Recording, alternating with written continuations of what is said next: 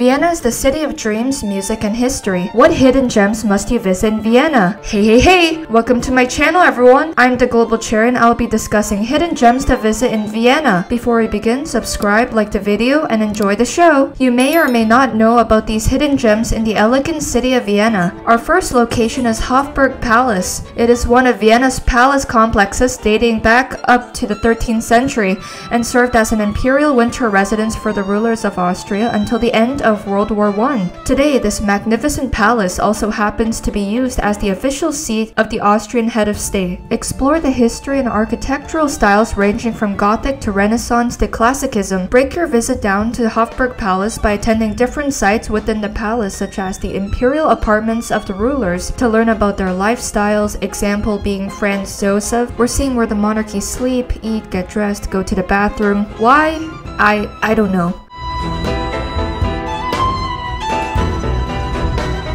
The Sisi Museum portrays the authentic life of the Austro-Hungarian monarch Empress Elizabeth, known as Sisi. This museum also shows a variety of crystal, porcelain, and silver tableware used by the monarchs. It's interesting how people showcase their beloved monarch's cutlery and handkerchiefs after their death.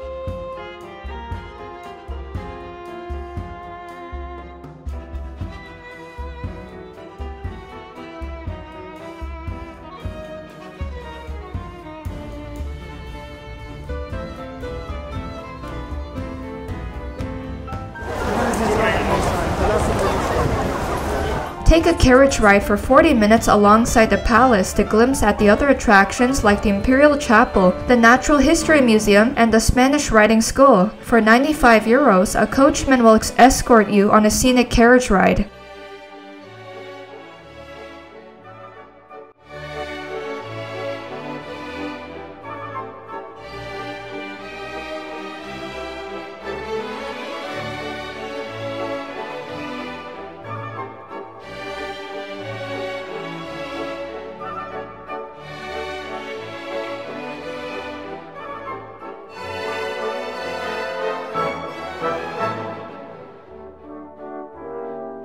Our next location is St. Stephen's Cathedral. This cathedral is well known for its majestic towers, which have dominated Vienna's skyline for centuries. Duke Rudolph IV initiated the current Romanesque and Gothic form of this cathedral. This beautiful historical landmark was burned in the course of the Battle of Vienna in April 1945.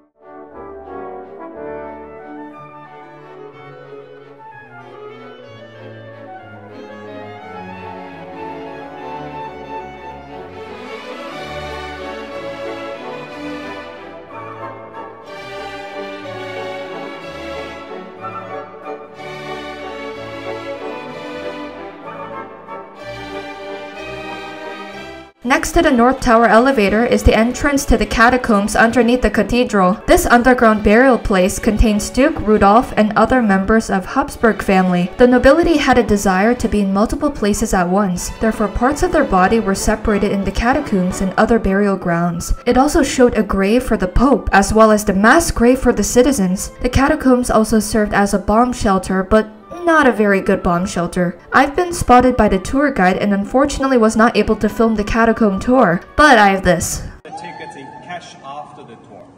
If you got the ticket already, you show me afterwards. Sorry, no pictures and no... Our next hidden gems would be in the form of cafés. Café de Mel is an exquisite cafe that has palace-like decor. They are well known for their coffee and handmade desserts. My personal and all-time favorite was the apple strudel, although I tend to like apple-related desserts anyways. Café de Mel also happens to have their own shop to purchase desserts and other goods.